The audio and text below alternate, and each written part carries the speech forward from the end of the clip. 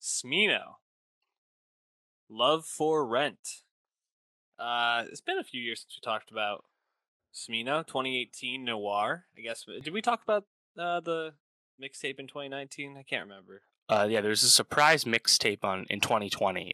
She already decided, I believe it Yeah. was, which is a classic mixtape, not on digital streaming platforms. You got to go get that the old-fashioned way, which was really cool. And then you listen to it and say, oh, it's a real mixtape with samples and Mhm. freestyles and stuff, so it makes sense. So yeah, it's still been a few years for Smino, but I think he's been a pretty consistent feature in the past few years, as he by no means is like a mainstream artist, but I think he's pretty well known and established as a you know singular artist in hip hop right now. And a lot of anticipation, I think, for the next proper Smino solo album. And I was definitely anticipating Love for Rent, and I think it definitely gives you a lot of those qualities that people have come to expect from Smino, and uh, definitely a lot of interesting things about it, because I think he's become a really interesting voice in his own regard.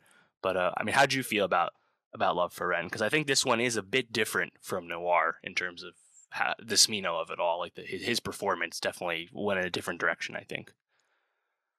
Yeah, I thought this was a pretty fun listen. I mean, I think he's doing a lot, right? So because he's doing so much, not everything is going to have the same batting average.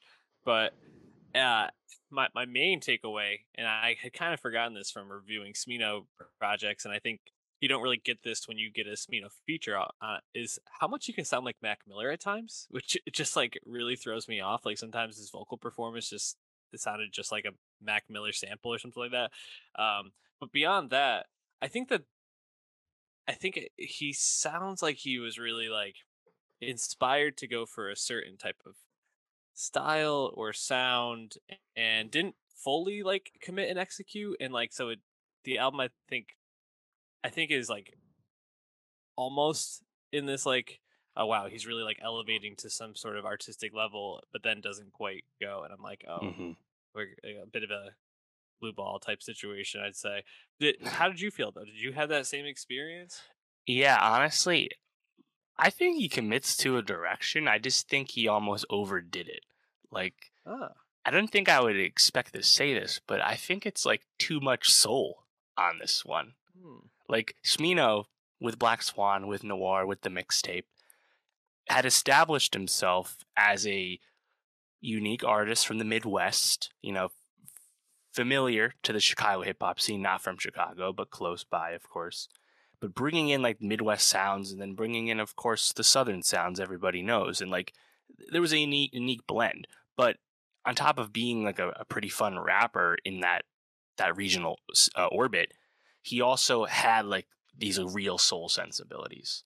And on Love for Rent, I think he like really dives into that soul stuff. Like he sings on this album more than he raps. It feels like, and I actually like it sometimes when he like really sings, because I think there's some really cool moments, like the chorus on 90 Proof, the single with J. Cole.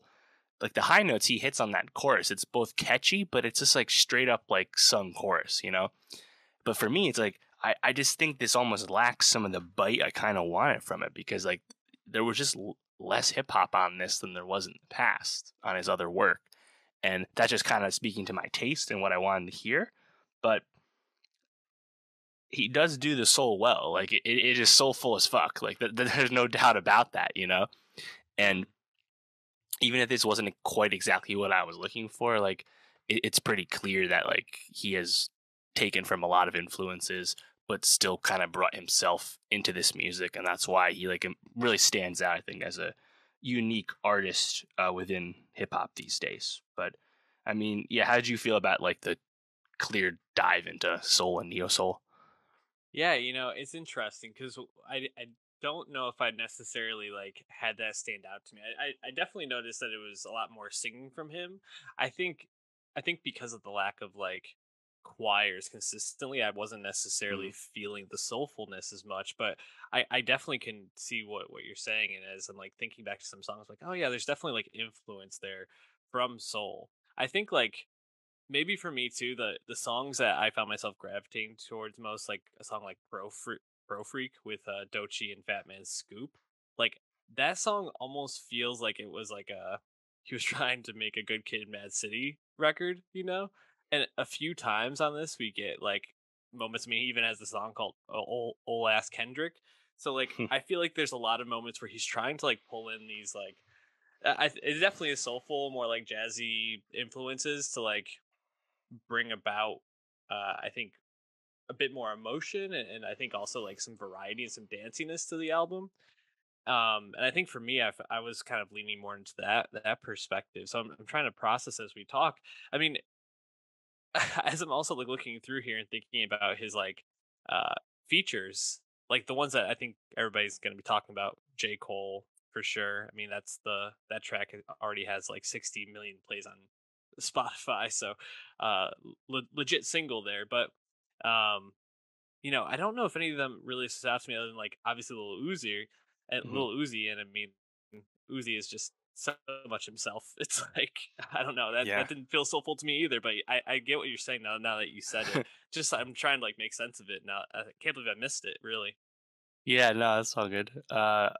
The Uzi feature is definitely fun, and to me, kind of like highlights. It's like, oh wow, listen to Uzi like really fitting into this vibe of Love for Rent, but still being Uzi, still rapping, and he's been on a great feature run lately. But like Hmm. Smino, like I think No L's stood out to me in terms of like the flow from Smino there. Like that's one where I was like, yeah, it's still pretty hip hop. That's still familiar to some of his older work, but yeah, I mean, I think to me, I would probably have to gravitate towards stuff like Blue Billy, where you hear like Mm, this blatant harmonization from Smino with yeah, his vocals, and like often harmonizing with himself and like layering in stuff like that. Um, and moving forward, I'm actually quite curious to hear like what is next for him, because it seems like he's clearly going down this path, where there is less blatant rapping coming from him, and I do think he does this well enough that there is definitely room to keep going down this road. But like I said, it just kind of perhaps just threw me for a loop a little bit to hear like such of like a strong departure from what I was more accustomed to expecting from him. And like most of his features too are still pretty hip hop leaning, you know. But yeah. he did make it work for the most part, I think, on this. Yeah, I mean, even a song like Defibrillator, right, which I think speaks to that soulfulness that you're talking about. When he raps, he can still fucking bring it. And so it's like, uh, if this is him really leaning into this as like a career arc or more so just for the album, I'm not sure, but he seems to he seems to be wanting to push himself as an artist, which is really Mm, cool. And he's still mhm. like what in his 20s, so he's got a lot of room to grow still. So I'm excited to see what's next for him. Do you have like one track that really just like grabbed you? You mentioned Blue Actually, Billy. yeah, Smino's actually 31. Look at that. Oh, he's I an you old know man. I think 90 proof just really stands out. Like I Yeah, love the Smino performance, and then you also have a really strong J. Cole feature verse tacked in there as well. Like it works really well. But like I said, Blue Billy's good. Noel's Pudgy with Uzi. Um, yeah, I think there's plenty to like. yeah, definitely lots of like. So we'll be adding a track or two to our Now Such Best 2020 playlist. Go follow there. Stay up to date with all the music that we like.